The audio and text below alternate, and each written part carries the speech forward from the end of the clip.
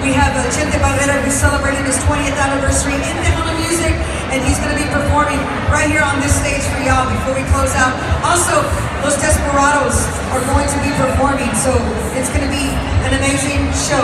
And one thing that we definitely love to show you guys every single year is we bring a lot of new up-and-coming artists that are just starting out, or maybe they've been in the music business for a little bit, but they really haven't had the platform like the Tejano Music National Convention to perform in front of thousands of fans from all over the nation like they do here at the convention. So it's great to see that we have the new generation of Tejano artists, right? Because we got to continue to get the kids listening to our genre of Tejano music, am I right?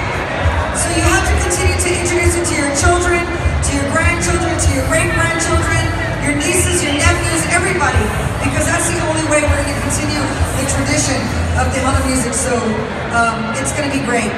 And let's see here.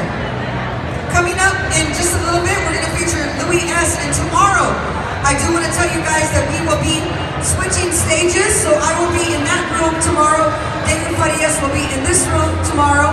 And it's all going to kick off at 11 o'clock. So I know we're going to the Gran Baile. I know we're going to have a good time. I know some of us are going to have a little bit too much to drink. But come on, we're here to have a good time and listen to some music.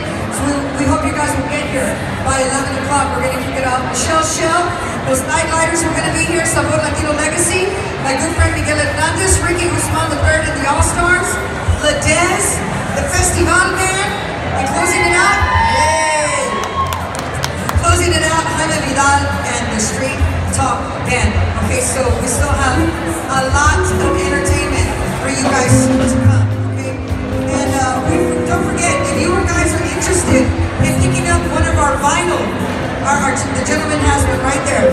The vinyl, go visit AARP. He's like, I have what? What do I have? No, not the Bud Light, the new record. There you go. You picked one up over at AARP, going over there and see what you can do to pick up the very limited edition and first time